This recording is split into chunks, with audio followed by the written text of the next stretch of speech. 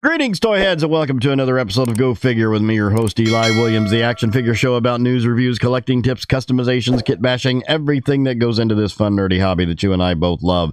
And in this special episode, we're going to be doing an unboxing and review of the Hasbro Indiana Jones Adventure Series, Dr. Jurgen Voller.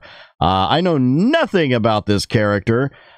Just got him in minutes ago from Amazon. I had him on pre-order with this guy, Ronaldo, and these are the two remaining ones out of this wave I was not going to get, but I wanted to build the Grail table artifact, so I needed him and Ronaldo.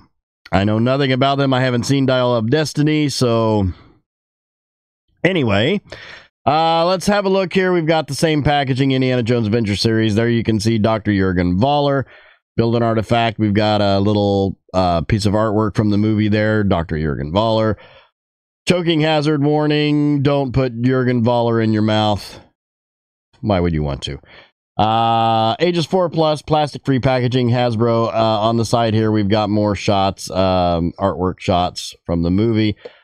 Multilingual, plastic-free packaging. On the side here, we've got the entire wave with the build of artifact with Jurgen Voller, Ronaldo, Elsa, Indy, Grail Knight, and Henry Jones. Henry Jones being the last one, and I will have him tomorrow. And then once I do a review of him, I will do a build. I will do a separate video of build of the artifact itself. Jibbery jabbery legal jargon there. On the back here, we've got a digital rendering of Jurgen Voller and his accessory. There we see the figure again. Jibbery jabbery legal jargon, ages 0 to 3. You know what that means. If your child is not born yet, they shouldn't play with these toys. That's right, you're welcome. Disney, Hasbro, and on the bottom here, we've got more jibbery jabbery legal jargon, Houses of Klingon, and Barcode. All right, so let's pop this open. I'll pop it open, and we'll get him on the pedestal, and we'll have a look. All right, here we've got him on the pedestal. Let's have a look at the accessories. First off, we've got the build of artifact piece. We have the back of the table with the knight here with his little symbol there that he's given, and he's holding a box. It's all very well sculpted and nice wash on it to give it that stone weathered look on there.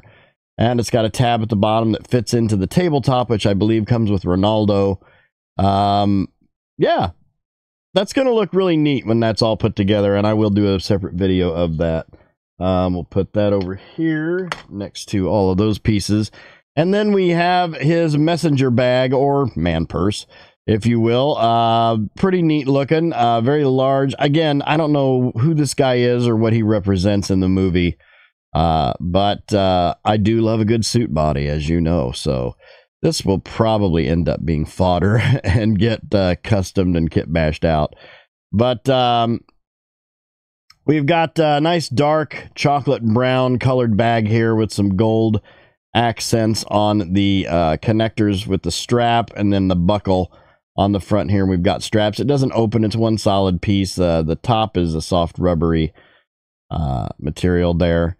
I got a little handle on top of it. Looks pretty cool. Really well done on the accessory. And then we had, and I freaked out because when I pulled him out, I'm like, this guy's supposed to have glasses. But yes, he does. They were in the box. I had to look. And I like this, that the fact that a lot of characters now are coming with glasses. That's really cool, like removable glasses. It'd be nice to have removable hats. Indiana Jones. But, you know, the Mezco one is coming next year, so look out there.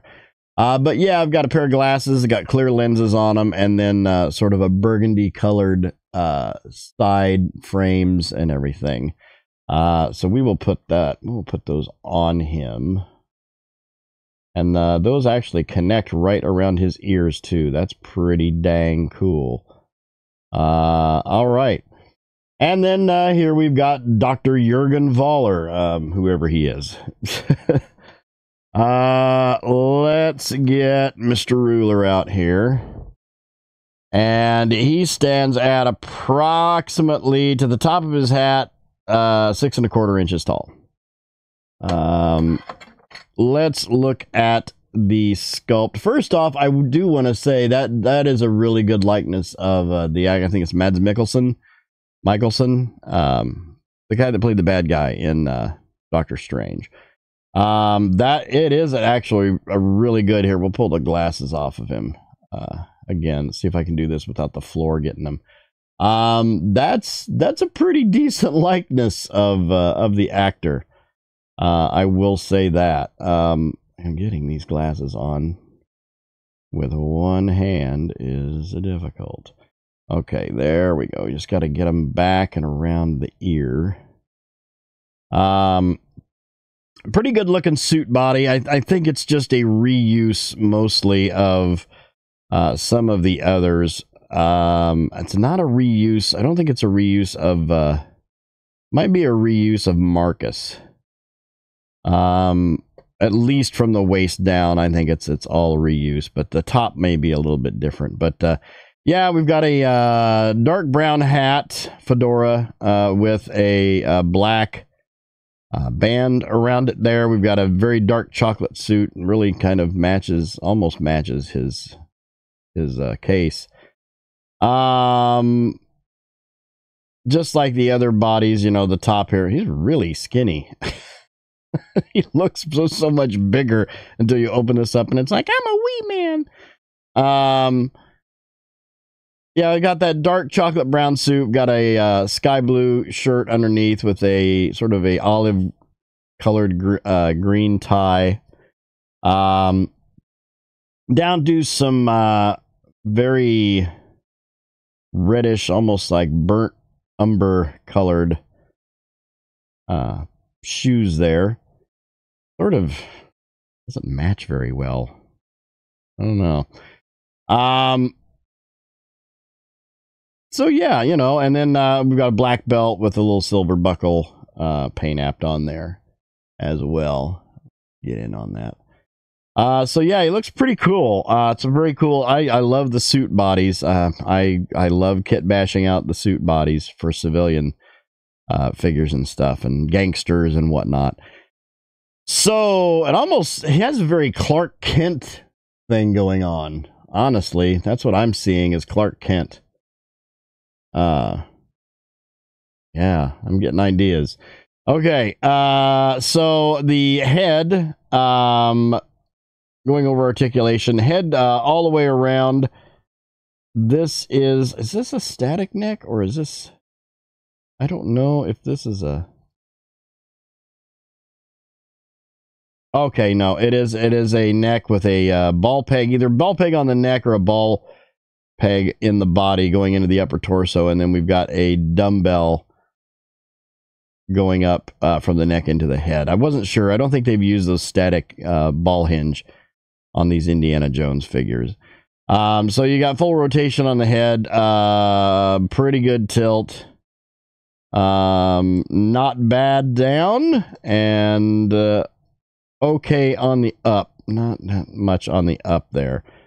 But arms, we got a hinge at the shoulder, full rotation on the arms. The hinges are very, very in the Goldilocks zone there.